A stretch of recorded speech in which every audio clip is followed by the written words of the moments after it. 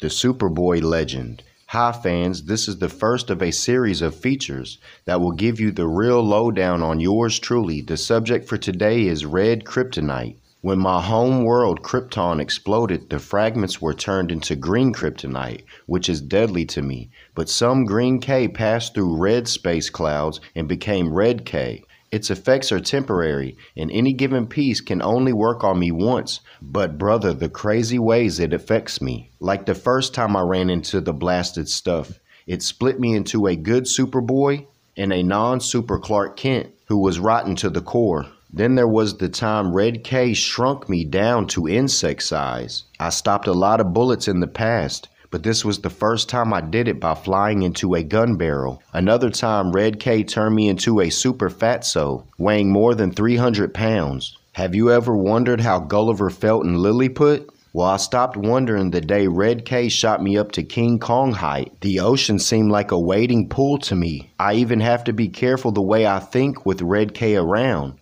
Like the time I wish I had the wings of a space dragon, and bingo, I did a bat bit. And I need wings to fly like an elephant needs a garden hose. Once when some Red K meteors cracked the time barrier, I went to check on them and found one in ancient Egypt.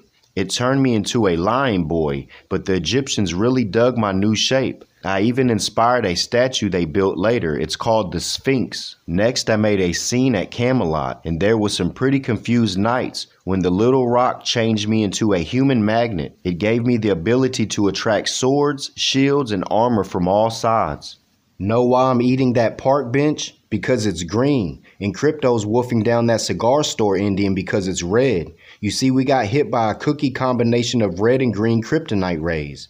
And what it did to our appetites, I gobbled down green things, Crypto ripped into anything red, and the traffic lights of Smallville were sure in danger. Sit there and count your fingers, and if you count mine in this pic, you'll see that I have 12, 6 on each hand. Try to guess what sort of little red object did this to me. How about this? Me as bald as an egg. In fact, Red K has made me as bald as that notorious bad egg, Lex Luthor. And whose fists are these clobbering me? They're mine. At least they're weirdo duplicates of my super right mitt, created when my arm was exposed to Red K dust. Well, that's all the space we have in this issue. I'll be back in the future to fill you in on more fabulous facts about me. Keep an eye peeled for the SuperBoy legend.